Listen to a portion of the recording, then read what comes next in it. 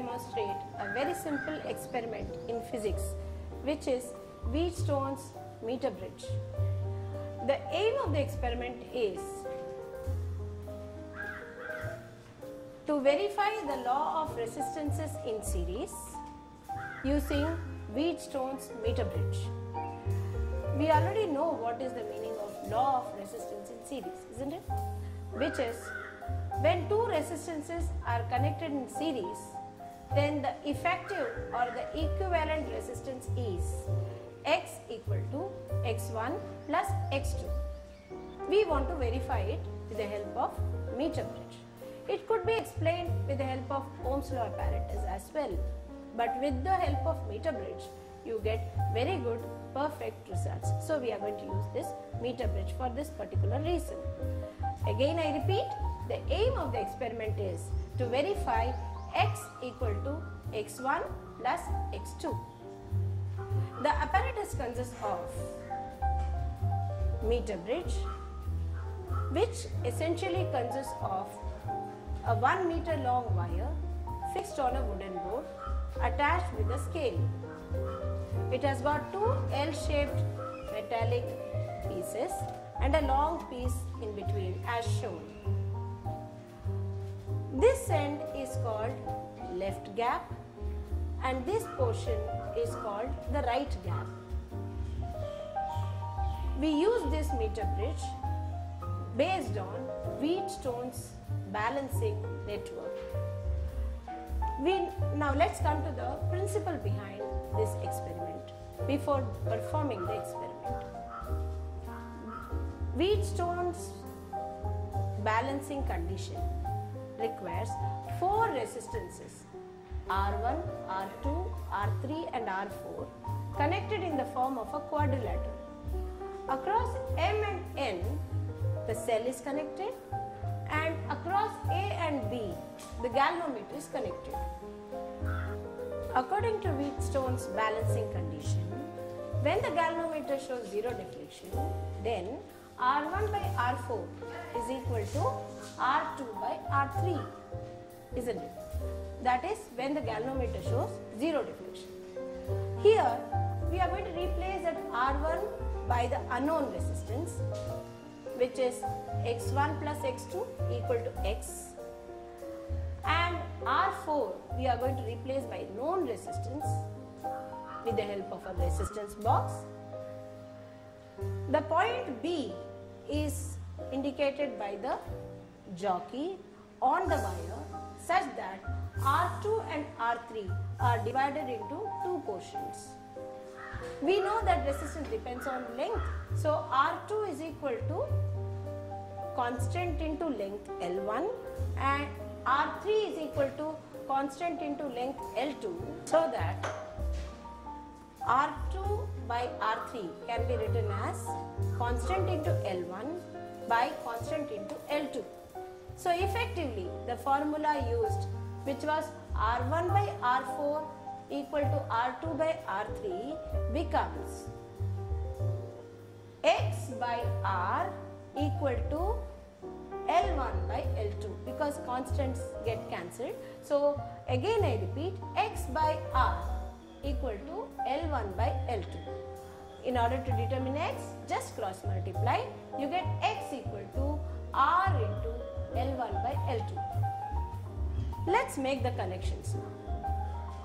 So this is left gap, as I told you.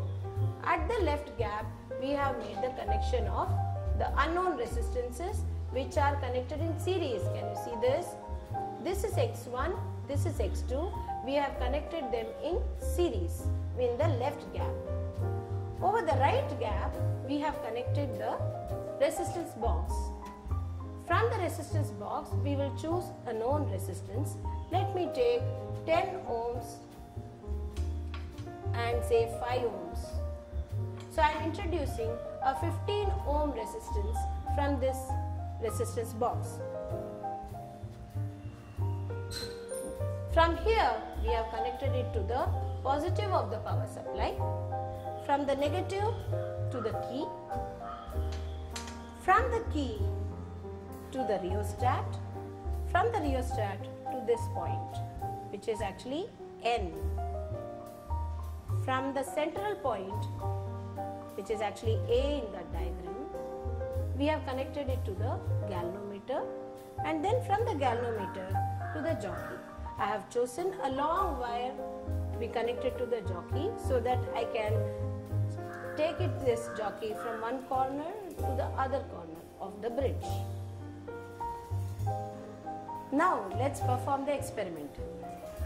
That is, I have to find out at which point of the wire we get zero deflection.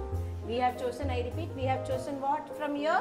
We have chosen 15 ohms resistance from the resistance box, which is according to our formula, this is R. This is X, which we want to find out, isn't it? So I have taken R as 15 ohms. Let me just enter it in my observation table. Have we drawn the observation table? Yes.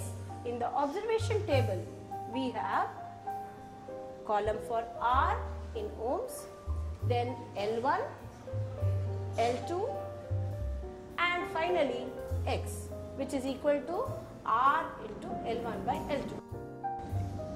Let me press the jockey at this corner of the wire. Let's see the galvanometer. It is going to one end. Let me press it on this end. It goes to the other end. That means at some point of this wire, the galvanometer should show zero deflection.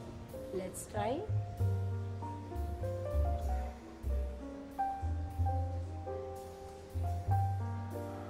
Yes, there it is. Let's take the reading.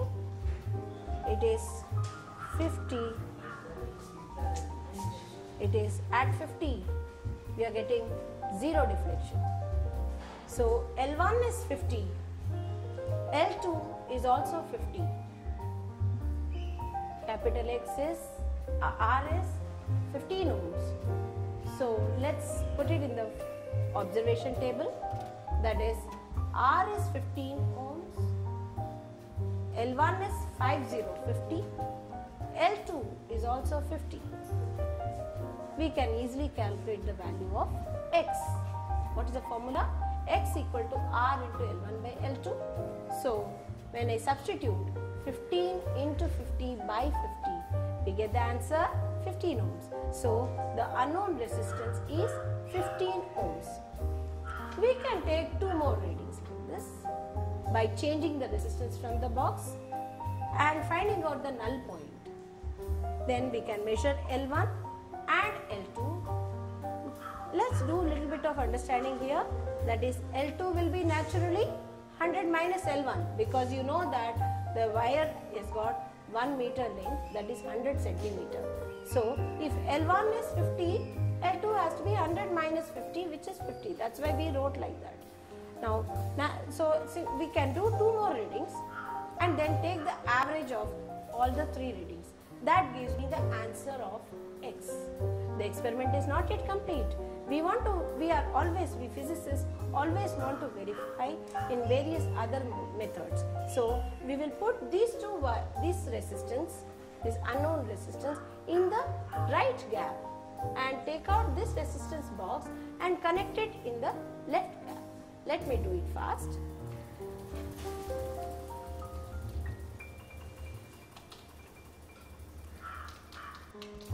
What am I doing? I am bringing the known resistance, that is the resistance box, in the left gap.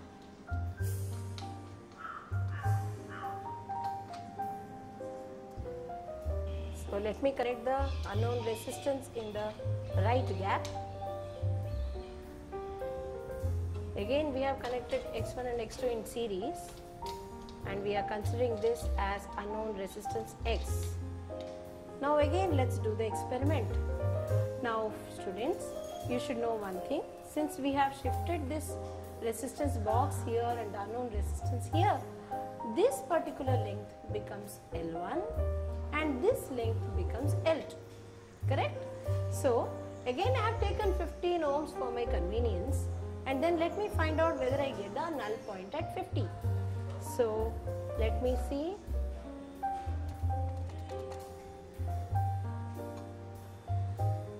Let's find out whether we get the null point at 50. Yes, there it is. It's at 50. What do you conclude? That again x by r equal to L1 by L2. L1 and L2 have got interchanged, isn't it? Because I have put the unknown resistance here and a known resistance here. So x by r equal to L1 by L2. Again do the cross multiplication and calculate the value of x. So x comes out to be 15 ohms.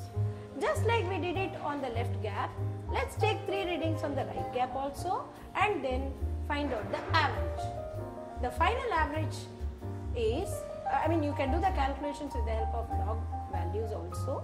If suppose the readings were not so accurate as we got, you could have taken some other resistance from the left, this known resistance box, then you would have to do some more calculations. You see, use logbook please and then calculate it. Then finally you get the final result as a average of both left gap value of x with the right gap value of x. Add up the two, divided by 2. You get the final answer of x. So the final result would be what? We want to know the individual resistances. As I told you, the individual resistances are x1 is 10 ohms, x2 is 5 ohms. So the final result is x1 is 10, x2 is 5. So the total resistance x according to law of resistances in series is x1 plus x2, which is equal to 15 ohms. By theoretical value, x should be equal to x1 plus x2. We have to get 10 plus 5, which is equal to 15 ohms. By doing the experiment also, we find that we are getting 15 ohms. Thus, the law of resistance in series is verified experimentally using Wheatstone's meter bridge. Thank you.